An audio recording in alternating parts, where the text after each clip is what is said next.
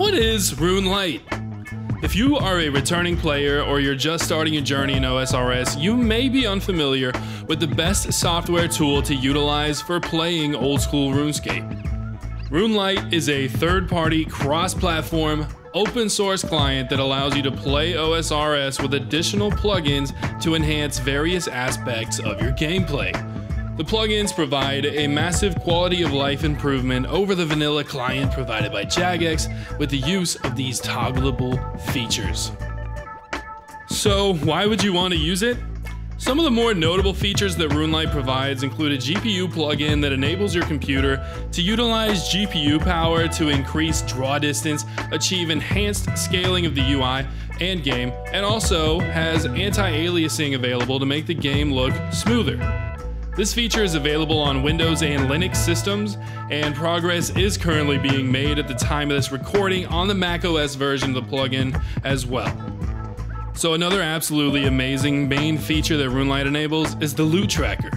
This plugin tracks your kills and the loot that you receive from them. It's a great way to track the profit from your latest Slayer task, or to show off your RNG, for better or for worse, to your friends.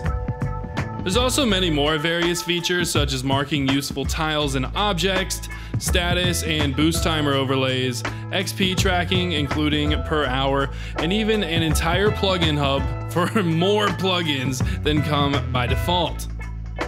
So, the question of the day, how do you get it?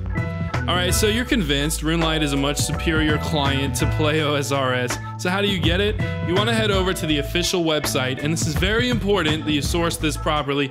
In fact, I'm going to have a link in the description below, so look down there for an easy way to get to the correct site. All you have to do is navigate there, find the awesome download link, and choose your system. Once it's installed, start it up for an awesome RuneScape experience. Feel free to expand the plugin bar on the right-hand side and get familiar with the many options available to you, including toggling that awesome GPU plugin. If you're like me, tweaking settings can be a blast, so I hope that you enjoy it.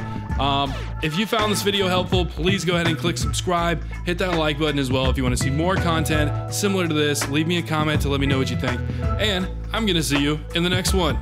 Take care.